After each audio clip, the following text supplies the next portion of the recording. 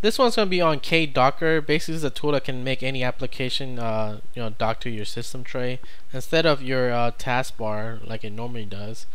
So I'll give you an example. So if I open a program and if I minimize this, you see it goes to the the taskbar, right?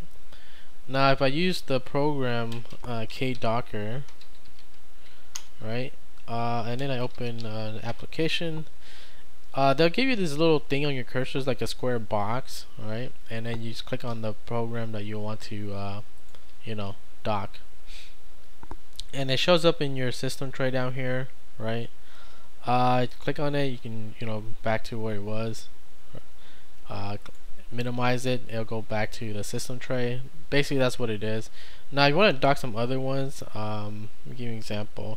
If I go console, alright, you can actually right click on this and say dock another, and then you click on this sucker and then go down here too.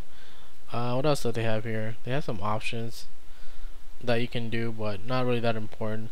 But basically that's the program. If you want to dock an applications to the system tray, that's how you would do it.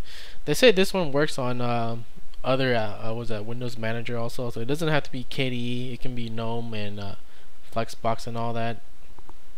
So that's Docker, okay, KDocker I mean. That's it for this one.